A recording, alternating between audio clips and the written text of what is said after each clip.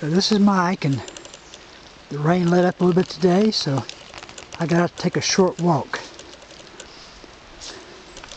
I'm in Greenbrier section of the park, but on the other side of the river. Down here is the old Price farms, and the Price cemetery is up the road. It goes back up in there.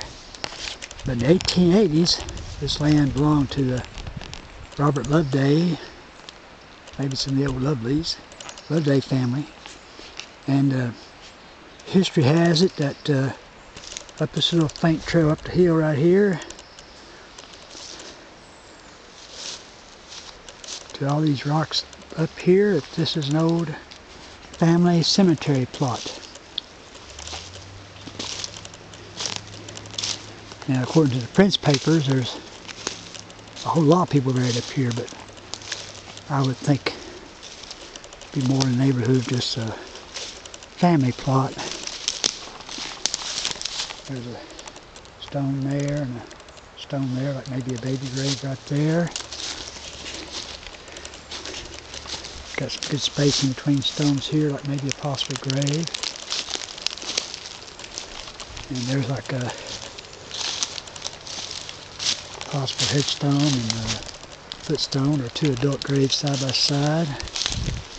There's no rocks that readable up here as far as I know, of any kind of dates or anything.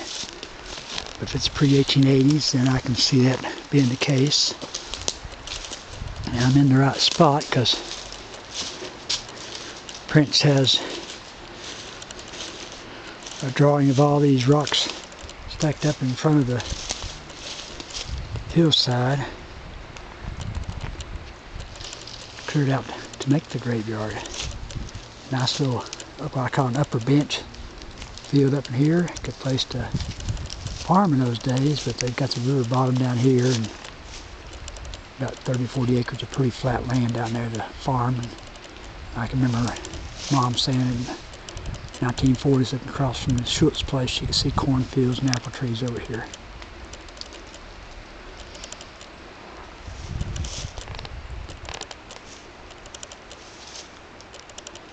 More research needed, but it would be a perfect place for a family plot. Now I can just see if I can find them buried anywhere else.